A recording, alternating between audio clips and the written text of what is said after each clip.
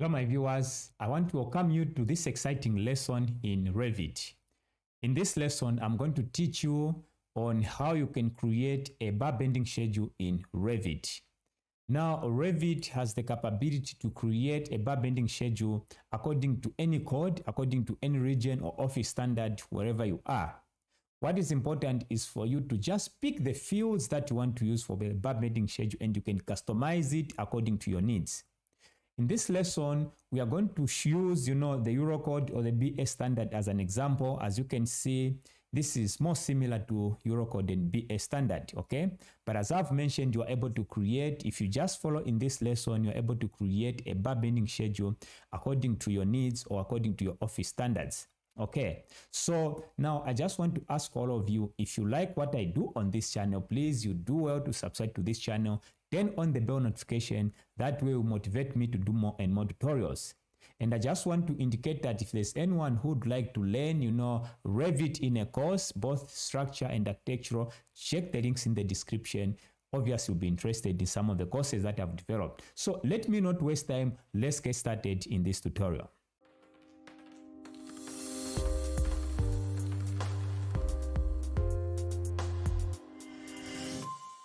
So what I'm going to do, before I start explaining how I created this bar bending schedule, I just want to show you how you can create your own, which fields you can pick so that, and how you can edit. Of course, you are not going to find the fields, the way it is on top here. I'll show you on how to do it so that you customize it according to your needs. All right. So to create a bar bending schedule, it's very simple. You just need to go to view, then you go to schedules, and then you simply need to click there on the schedules and quantities. Once you click there, all you need to do is now to just pick now the category from here. Of course, for a bar bending schedule, we know that it's rebar, so I just need to find the structure rebar right here. It should be somewhere here. Let me find it. Structure rebar right there, as you can see. Then just click on OK. All right. Once you do that, you see that the category will even appear here, okay? And from here, you can even start now adding the fields that you want. I'll do it once more. Go to view, then go to schedules and quantities, okay? Then once you click there, you see that you can find, the structure rebar there, okay? As I mentioned, just go down there and select on it, so it will show. I wanted to show the name here. You can type the name the way you want, or you can maintain it the way it is, and then just click OK. Now from here you can see that we have the structure rebar that we have selected. Then you can start adding the fields that you want. For example, if you want to show the bar diameter, you can add it there. If you want to show other things, like maybe, it's up to you entirely. It's up to you. Bar diameter, if you want to show the bending detail, you can show it here. Sorry, I just removed it. You add it there. Then I can go down there. If I want to show the count, I can add it there. If I want to show many other things, like maybe the bar length, I can add it there. Okay. If I want to show the bending detail, I can do that. And you can see that we have so many fields available from here. And make sure that you are on the structure rebar and you are able to pick whatever you want from here. You hook at the end, you can show it. The host count, very important for me. All right. The host category, I can add it. And maybe if I now want to show maybe the rebar number, okay, that is the bar mark, you can add it from there. All right, the enforcement volume, I just want to show that we have so many things appearing here. In my case, I can also add the comment, because the comment is the one I'll show for my revision, because I just need to type it here. I can show it. Now, from here, you can now, arrange these things by moving up and down. I'll go back to this one and explain how I created this one and which fields I use, but I want to show you how you can add it here. You can move, for example, if you want to show the bar mark, okay, as or maybe the bar diameter, the first one, the count, the second one. If I want to move this rebar number, which is the bar mark in Revit, the rebar number is the bar mark. So you can just move it up there just like that. All right. If I want to show the comments at the end or whatever. So this is how I can play with this one. And once I'm happy with the fields that I've selected, I can just click on OK. And you see that you are going to have your bar bending detail, your bar bending schedule just like this. Now, for those who have never created one, you see that this is how your bar bending schedule will appear once you create it. And when you place it on your sheet, that's when you're going to see it like this. So don't worry, I just showed you how you can create, you add your fields and create your bar bending schedule. Now I'll close this one and I want to show you how I created this one. I'll select on this one and let me just go to, okay, I'll go to this one. I'll go back to this one.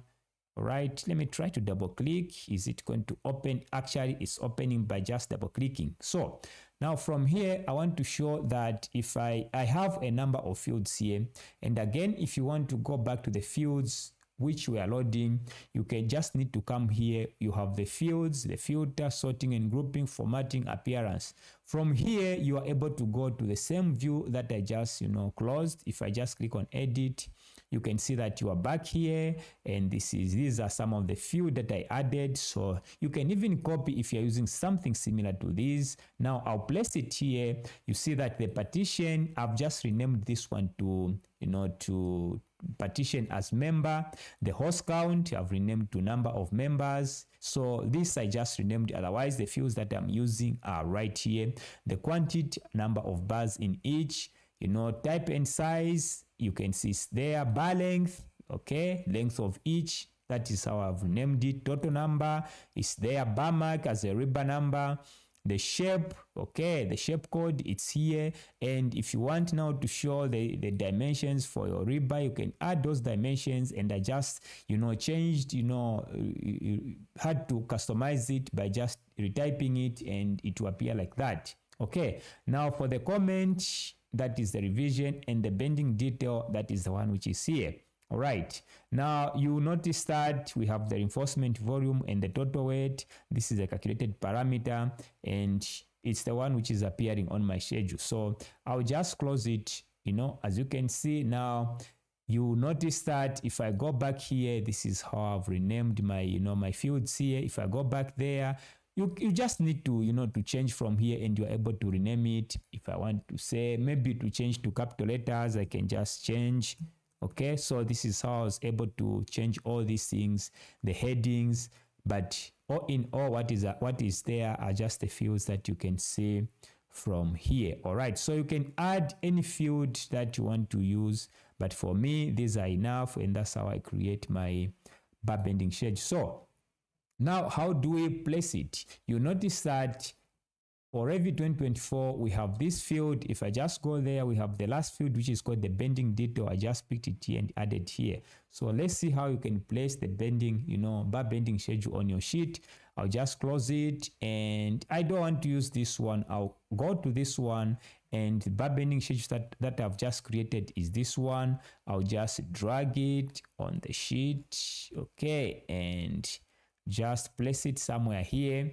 Let's see what is going to happen. There's one feature that I want to show you. You see that it's quite a huge bar bending schedule, and this one is picking everything from my model, from my 3D model, the entire project. Now there's one thing I want to show you. In Revit 2024, you are able to filter this one to just show the bar bending schedule as in the element that you've placed on your sheet. So I'll click on it, or before I even click, I can just go to, I just need to open now this bar bending schedule. I can just double click it. Okay, we are right here, then go to fields, and we have a specific field. If you go to filter, you have the filter by sheet. I'll just click on it and click on OK. Now, if I go back to my sheet, you notice that it's just going to filter according to what is just placed on the sheet. Now, I'm even lost. I don't know which one I'm working on. All right, I think it's this one.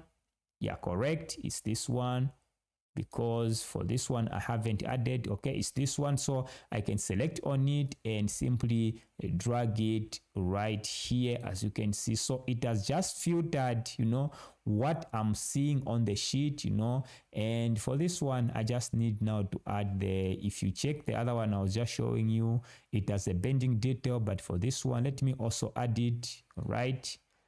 This one here, I guess I have to close this one. So you can see that it has just filtered, that is the number of members, and everything looks perfect. But I just need to add, the bar bending detail at the end, and again I can just double click there.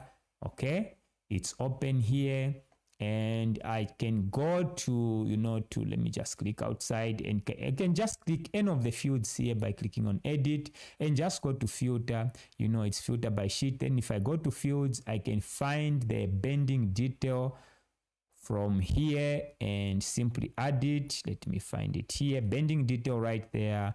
I'll add it, and you see that it's at the end there. If I click on OK, let's see if you are going to have the bending detail, and you see we have it right there at the end. Now I'll go back to this view, and you see that the bar bending detail has been added. As I said, this is not customized, meaning that I can make it bold, and I can do whatever I want with this one, the last field, as you can see from here. So I can double click from here to open this one in this view, and I can just drag there, and from here you can see I can rename it, I can make it bold and do whatever I want, or change the name.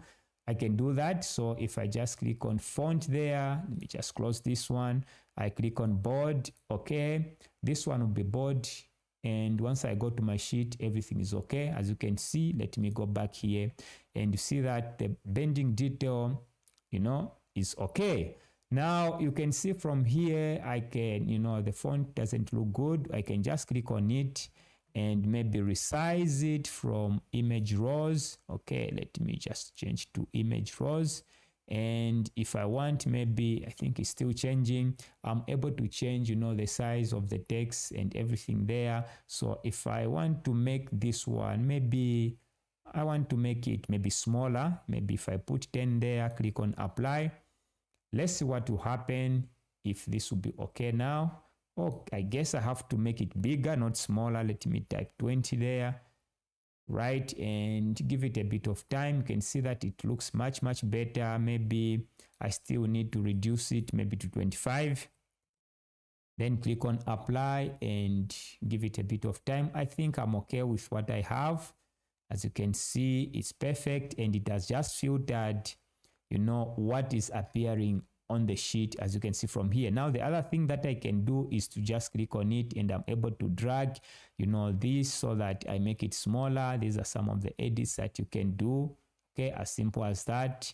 You're able to drag like that, so that you make your schedule smaller depending on what you want. Okay, so I'll not finish it. You can go ahead and adjust it accordingly. Now if I don't want to show the dimensions that are being seen here, again, this is a feature in Revit 2024. If you are using a lower version, this feature is not there, but everything that we have done here, in this lesson can be done, just except for the bending detail. And if you want to learn on how you can use other means of adding a bending detail within your schedule for lower version, you can comment there, I can show you. But those using 2024, you can use it. It's a feature within Revit. So let me remove, some of the, I don't want to show the, the dimensions because they're already shown here. Okay. So again, I'll just double click on this one, and let me click on edit. And if I need to, I just need to go, is it formatting? Then select on bending detail, then just go to field properties, just click on OK. And once you are in this view, you just need to now change under the ribbon shape parameters from here. Just click on show names, because I just want to show, the letters. Then I can even click on OK. Now you can even change the size even from here. If you want to do that, I'll just click on OK. Just click on OK.